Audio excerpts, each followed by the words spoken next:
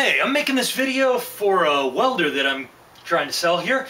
It's a Lincoln AC/DC 225/125 welder.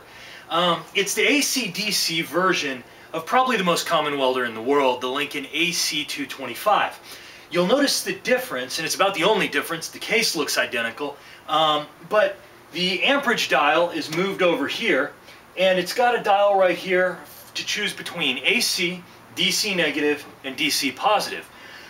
I'm going to just go ahead and run a few beads, one on AC, one on DC negative, and one on DC positive, just to show you that it works.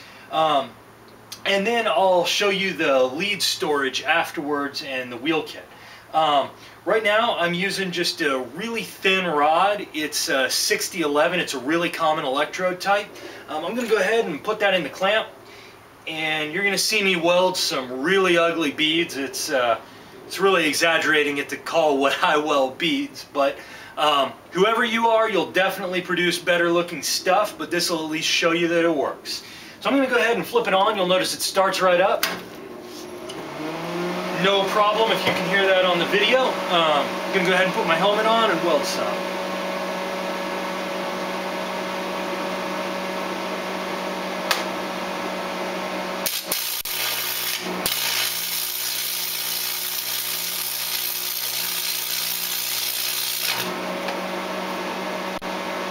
Alright, that's AC. Let's flip it to DC negative.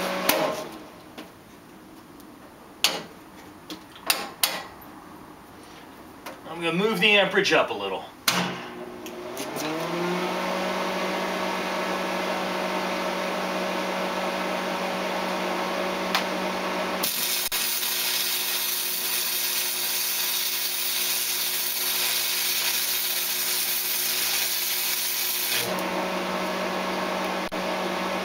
Again, you can see it welds really well, pretty cleanly. Now let's do DC positive. I'm going to leave the amperage set the same and turn it back on.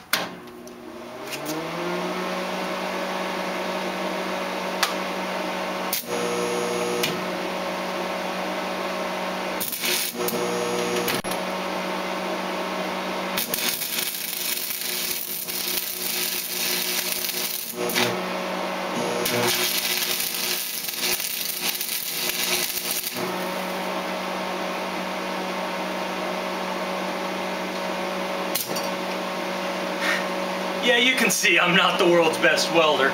I tend to stick the electrodes to the metal quite a lot.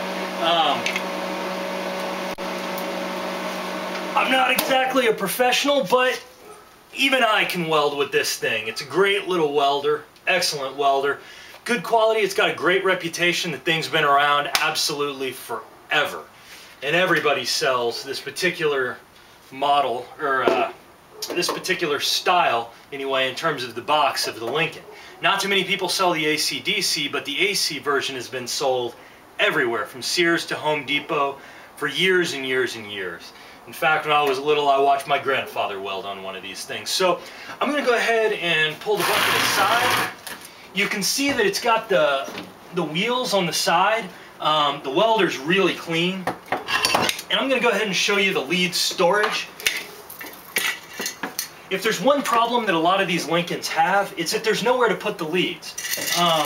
They just tend to roll up and kind of get in the way. These hooks up top here, they may not be particularly pretty, but they're incredibly utilitarian. You'll find them very handy.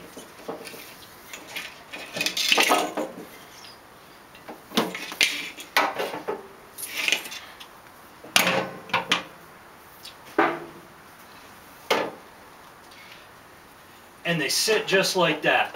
You can go ahead and you can clamp, you can clamp right on, and it'll hold everything in place. That's about all I can think to show you anyway. I hope you enjoyed the video.